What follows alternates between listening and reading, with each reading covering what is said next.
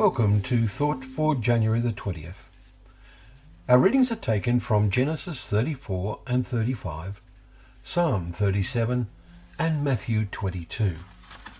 And our thought is, be not envious of. The world today puts a great lot of effort and money into marketing goods and services. The internet, radio, TV, magazines, newspapers and signboards are full of promotions of one kind of thing or another.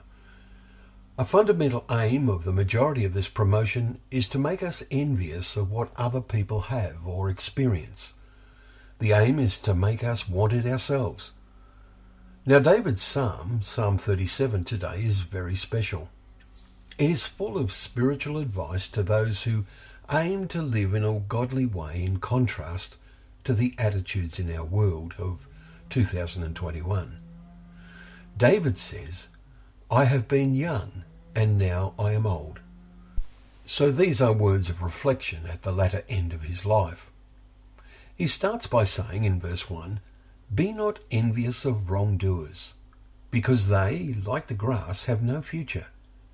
In another psalm we read, I was envious of the arrogant when I saw the prosperity of the wicked. Psalm 73 verse 3. So David had to learn the right attitudes in his life's experience, like we do. But it is not just a matter of avoiding doing wrong, or not being envious of the successful. Note what David also says in today's psalm. Be still before the Lord, and wait patiently for him.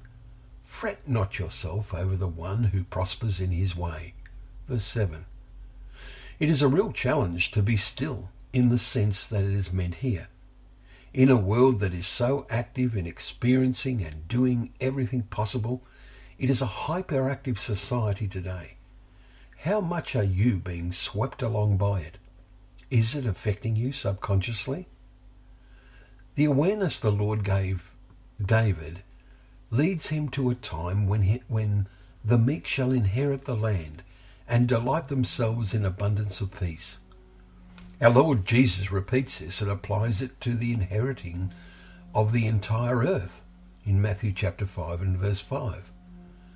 We need this awareness if we are to effectively counteract temptations to take part in as much of this world's spirit of living without actually engaging in wrongdoing.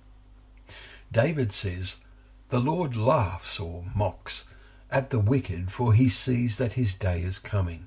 Verse 13. Now note verse 30 and 31. The mouth of the righteous utters wisdom, and his tongue speaks justice.